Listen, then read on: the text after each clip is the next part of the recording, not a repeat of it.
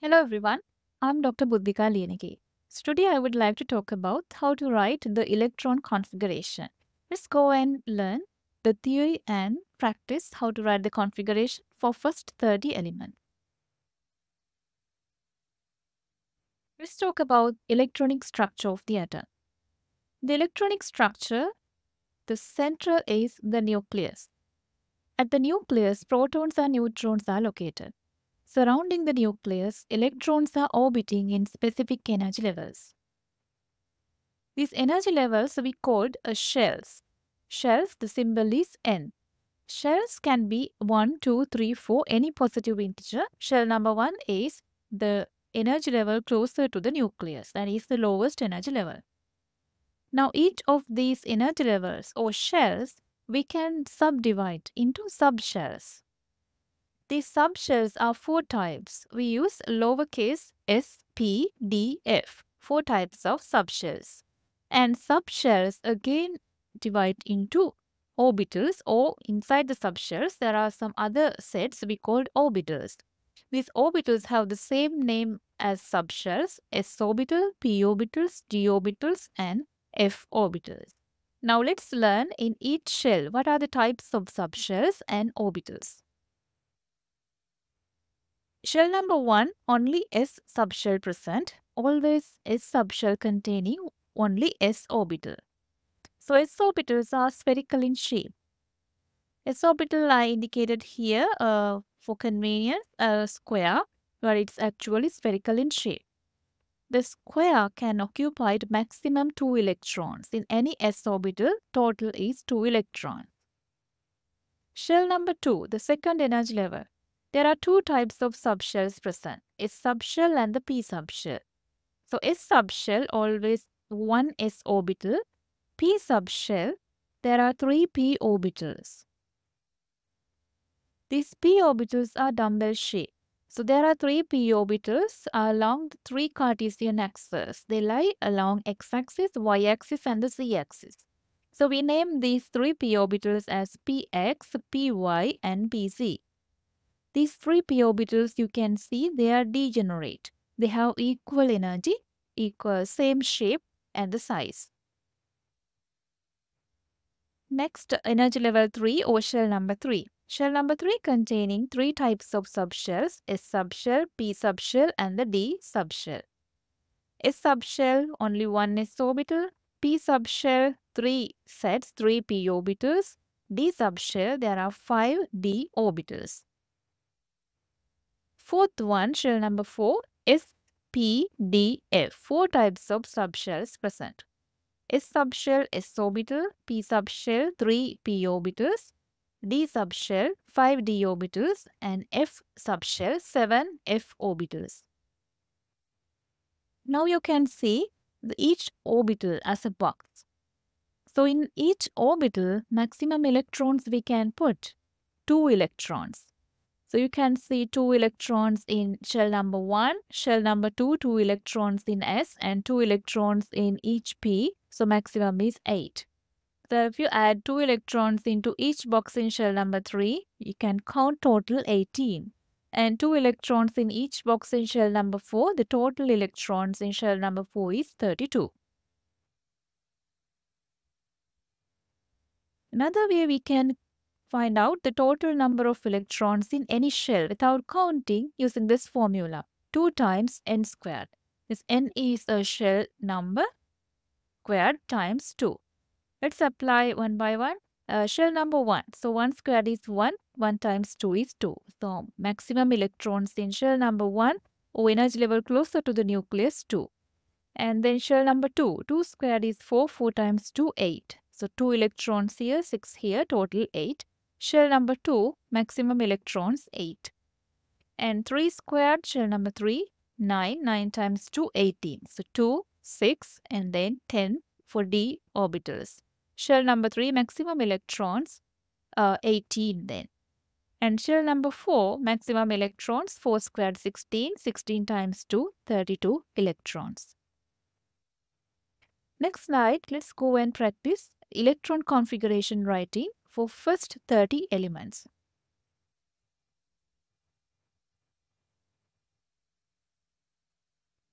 Electron configuration writing.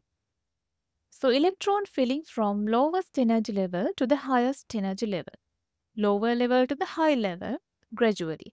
This is we call Aufbau principle. You can see a diagram given in the right hand side, Aufbau diagram, a increasing order from 1s to 8s. Energy is increasing. So electron filled from 1s to gradually next highest energy level 2s and then 2p 3s, 3p 4s and so on. So you need to follow a zigzag pattern here. 1s, 2s, 2p 3s, 3p 4s and then 3d 4p 5s. So each of these s orbitals maximum electrons at 2. 1s2, 2s2, 3s2, 4s2, 5s2. And each p orbitals maximum electrons can add 6. 2p6, 3p6, 4p6, 5p6 and so on. And d orbitals maximum electrons can add 10. 3d10, 4d10, 5d10. And f orbitals maximum electrons you can add 14 for 4f14, 5f14, 6f14. The same diagram I have written here as a step. 1s, 2s, next 2p and then 3s, 3p. So until you're familiar with electron configuration writing, you can follow one of these diagrams. It will guide you the electron filling pattern. Now let's start writing electron configuration from hydrogen, the first element. Hydrogen, atomic number 1, 1 electron filled into the lowest energy level, 1s1. So if we write the configuration like this, the 1 meaning is n number is 1, energy level is 1, s is s orbital. Superscript 1 is how many electrons in that s orbital. Next element helium, atomic number 2, 2 electrons, 1s2. And then lithium, 3 electrons. After completely filled 1s, next energy level is 2s, 2s1. Then beryllium, 4 electrons, 1s2, 2s2. Now 1s orbital and 2s orbital completely filled. Next highest is 2p. So in boron, start filling 2p level, 2p1. Carbon, 6 electrons, 2p2. Nitrogen, 7, 2p3. Oxygen, 8, 2p4. Fluorine, 9, 2p5. And neon, 10 electrons, 1s2, 2s2, 2p6. Now you can see at the 10th element, in neon, p level completely filled p6. So 2p6, that is the maximum electron 6. And if we have one more electrons, now you need to jump into next highest energy level 3s.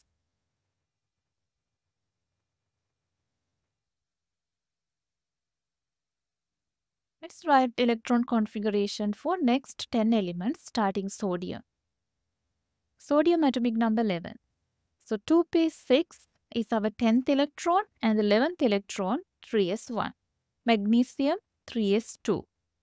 And next highest is 3p level. Now we started filling electrons to 3p. 3p1, silicon 3p2, 3p3, 3p4, 3p5, 3p6. Now we completed p level by adding maximum electron 6 at argon. Next highest is 4s. So potassium is 4s1, calcium is 4s2. Let's go and find out the next 10 elements. Let's fill the electron starting 21th element scandium. Scandium atomic number 21, 21 electrons. The 4s2 completely filled in the last slide. Now after 4s, next highest energy is 3d. So let's start filling 3d. D level we can fill up to 10 electrons. So 3d1, 3d2, 3d4, 3d5, 6, 7, 3d8, 3d9 in copper and zinc 3d10. Now 3d level completely filled and zinc level. And if we have one more electron, next highest energy level is 4p. I hope now you have idea how to fill the electron configuration following this Aufbau principle.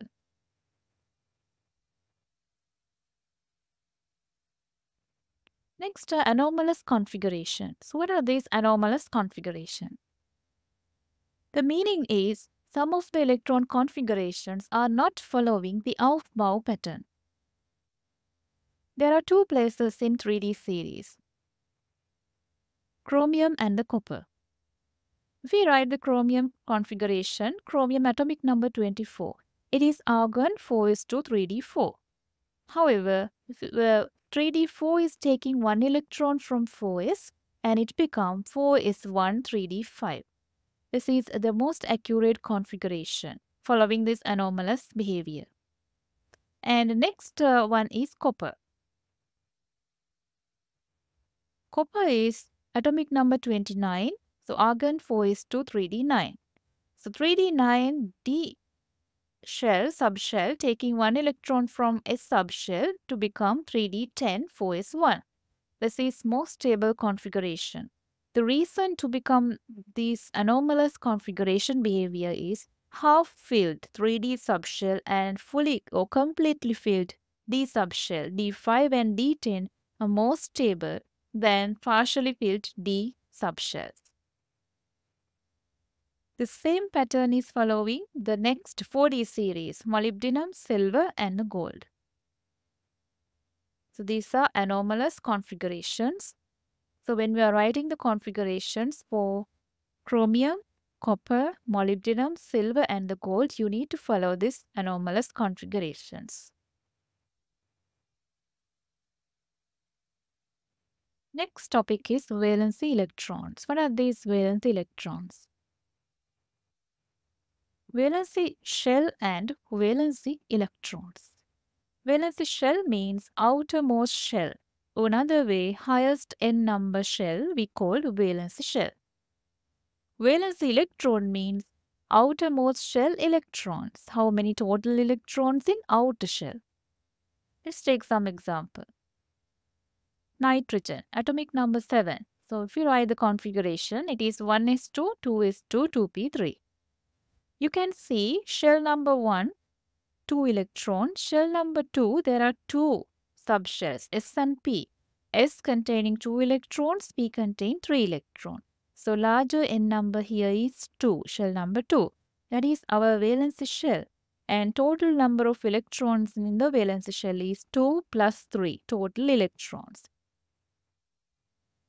Shell number 2 is the valency shell, valence electrons 5.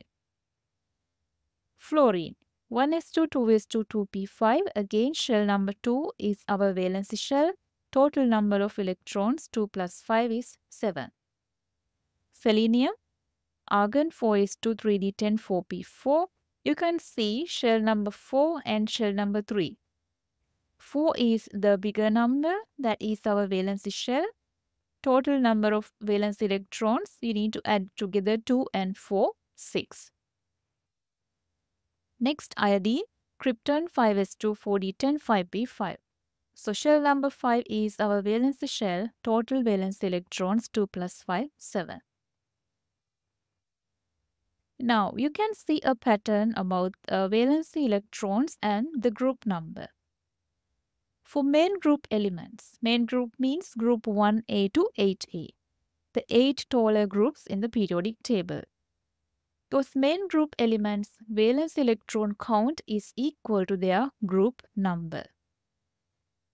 Let's take nitrogen. Nitrogen in group 5A, so 5 valence electrons. Fluorine in group 7A, 7 valence electrons. Selenium in group 6A, just below the oxygen, 6 valence electron.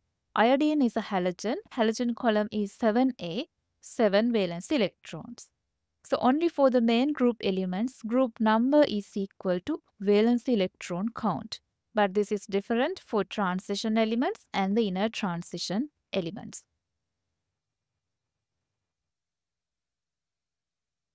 The next topic you need to practice is how to write noble gas notation. Noble gas notation is we shrink these long configurations into shorter versions, adding noble gases. So you can check out that video I have added, noble gas configuration writing. Just click on this link and then follow noble gas shortcut for Same elements we practiced here, first 30 elements. Thank you all for watching. If you find this helpful, please subscribe to the channel and comment any questions or any specific area if you would like to discuss in the comment section.